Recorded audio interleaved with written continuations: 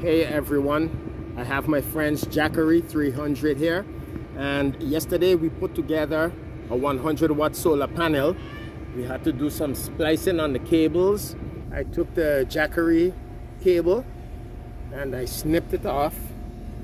On this end it had the cigarette lighter. I cut it off and I added my own cables, added some MC4 connectors.